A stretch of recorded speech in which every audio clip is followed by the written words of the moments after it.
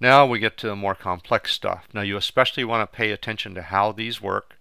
We have an assignment for you which works with doubly linked list. So you have to pay attention to the techniques used to create these operations. So they want to remove something from the list.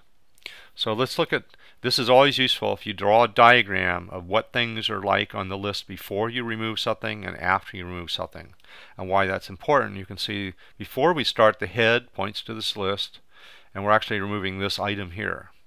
So this is what the list will have to look like when we're all done. This item will be gone, and you'll see this link here no longer points to the gone item. It has to point across to the item that that the old item used to point to. So that kind of gives you a clue the operations you have to do. So basically you want to change this next to point to this item that's the one that the item you're removing is next used to point to. So you're basically going to be assigning this next to what this next was.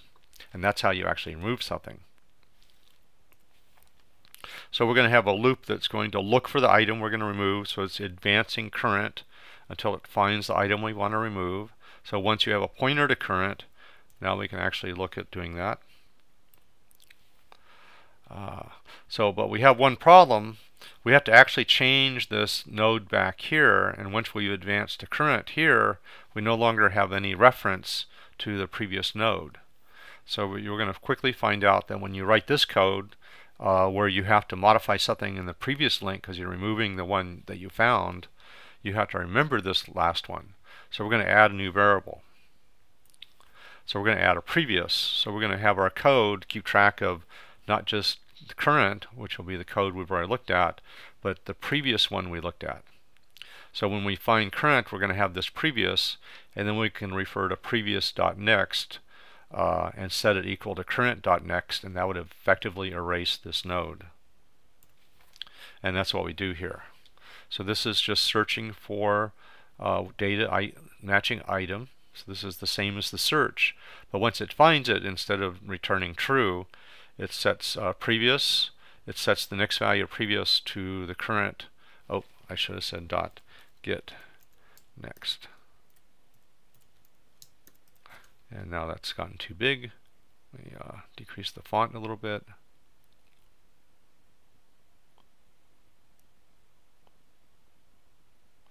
Okay. And and it's a long line. It should really be indented. So you can see that's caused some problems here. So I'm going to see if I can fix that up. Yeah. Some of these on my slides are problems because I use previous.next instead of setNext, which is a lot shorter code, so you can access things. So this gets the next value of current and then sets next for previous to that. And then after it's done that, it can just return it's all done. It's deleted the item.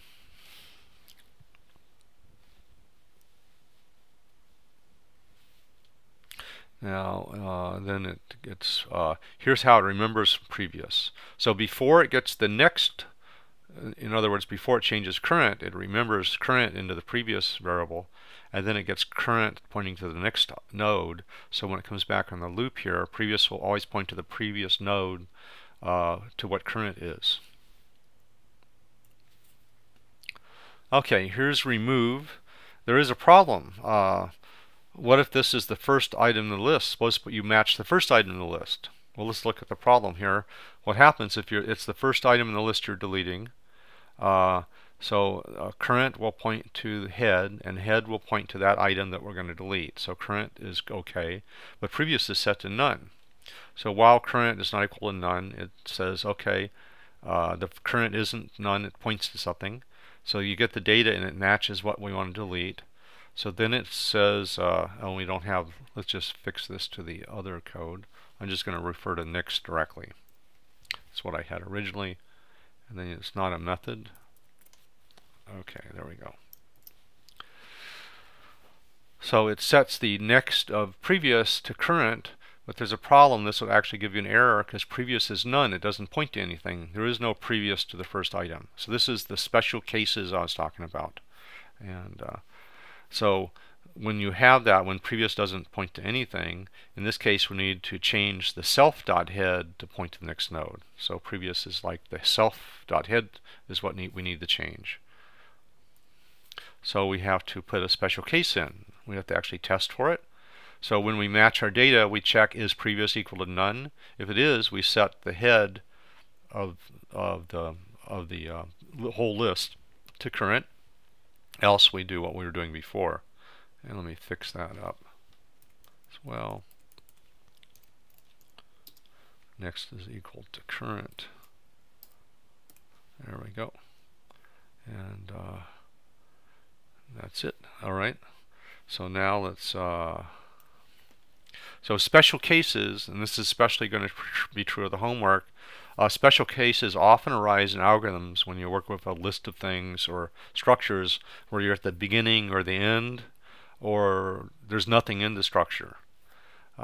So those are always special cases. There's two things you should do. You should always think about the special case if your code will work in that case, and then you also should test your code if it actually works for those cases. So for example, when I work on tests that test your code, I always will test the case where there's no list. There's maybe only one item in the list. Sometimes that's a special case.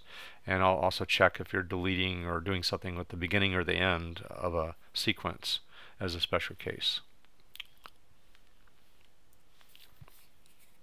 Okay, the last part is an ordered list. Now the only difference between an unordered and an ordered is whether it's sorted or not. That's when you read this, you're not clear exactly what is ordered and unordered. But it has to do with whether the items in the list are in a numerical special order, either numerically or alphabetically. And so we can use almost everything we've done alright will work fine, because once you put things in the list, if it's sorted, deleting them out of the list or counting them will not change the order, because remember the list retains the order once you put it in. So it's inserting into the list that we really have to be concerned with getting in the right order. And the idea is here is we have a list and we want to insert a number like 11. We basically just have to find where does it go. We search. You see the list is already all sorted from smallest to largest. So you can see it would go after the 7 and before the 15. So it gets inserted here. So the trick is we want to search for this node that is the one we want to insert it before, but we also want to reference the one before it. So these nodes it goes between, we have to change this link, and we're going to have to change the link of the node we're inserting to point here. So we need a reference to both of these. So first thing is we're going to have a search which finds previous and current. So this will be exactly the same as if we were deleting that node. We're finding current, but we're going to be inserting something in front of it. So it finds the first node that is bigger than 11. So we're inserting 11. The 15 would be the first node that's bigger. So we want to stop where current points to the first node that meets that condition. Now once we've done that, we're going to erase this next. For previous next will be erased. And then the new node's next will be set to what it used to point to. And that does it. That will insert the new node. So here's the code, and it's a bit longer. So there's also a special case here. So let's see if we can look at the code here. So I called it add order in order because I actually added it to the original unordered list class to test it rather than copying the whole class and leaving everything else the same. So I can either insert into a list sorted, or I can insert by just doing add. There's a caveat about doing that. I just did it because it was easy, but the problem is if someone does the other add to add a bunch of items and they're not in sorted order, the list is, quote, broken in terms that it's not an ordered list. Once it's not an ordered list, this method will not work. It assumes that the list has previously been ordered. Okay. So we have, this looks very much like we're going to delete something, except here we create a brand new node with our item. So we're going to insert that later. The author actually does this after the loop finishes. You can do it either place. Then we have a special variable to indicate when we want to stop. And this actually simplifies the code a bit. So while current is not equal to none, we've done that before, and not stop. So we have two conditions that we might stop on. Turns out one of them is we found the item, which is the not stop, and one of them is we reach the end of the list. So if the current data is greater than item, that's the condition we're looking for, we set stop equal to true. Else, we set previous to current to remember our previous value, and then we set current to the next value. Okay, now when this loop is all done, we get to here. We've actually arrived here in two different cases. One is there was nothing on the list. So we're actually inserting on an empty list, and in which case previous will be none. And the other case is normal, where we found the thing that has where previous actually points to something. So we found something on the list. So and it turns out, okay, so if previous is none, we either have one item on the list or no items on the list. And it turns out this code works in either case. We set the new node to whatever self head is. So if self head actually points to something, that means that we were inserting before the first item. If self head is none, we're actually inserting into an empty list. But either way, this will set the right pointer for the new node. And then finally, we set the head to point to the new node. So that inserts into the first position. So in this case, in the normal case, current is pointing to after we want to insert it. So we set the new node to point to current, being the next node it's going to be inserted before. And then the previous node, we set its next to point to the new node. So that will create the links to insert this new thing in. Now the big O of list, every method on the list that does traversal has to go from 0 to n steps. So automatically all those methods are basically O of n. And here's a list of all of them, getting the length. Now there is a shortcut in the length. You can add an extra instance variable to the unordered list object that keeps track of the length. And every time you add something, you increment it by 1. And every time you remove something, you subtract 1. And that adds a little bit of cost to inserting and taking out things in the list, but it gives you the advantage that every time you ask for the length, you don't have to traverse the list. So length would go from O of n to O of 1, a constant time. So that's an improvement you can do on this structure. We have remove, append, pop from a certain index because you have to find the index. Search, index are both search operations. Insert, you have to find that item. Pop from the end of the list, you have to go all the way to the end of the list.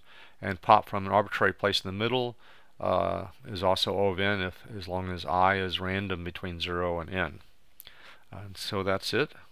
One more thing, this has to do with your homework assignment. So this is the picture of a doubly linked list. It's just like a linked list, but you can traverse it from either the rear, because it has links that always point to the previous value, and from the front.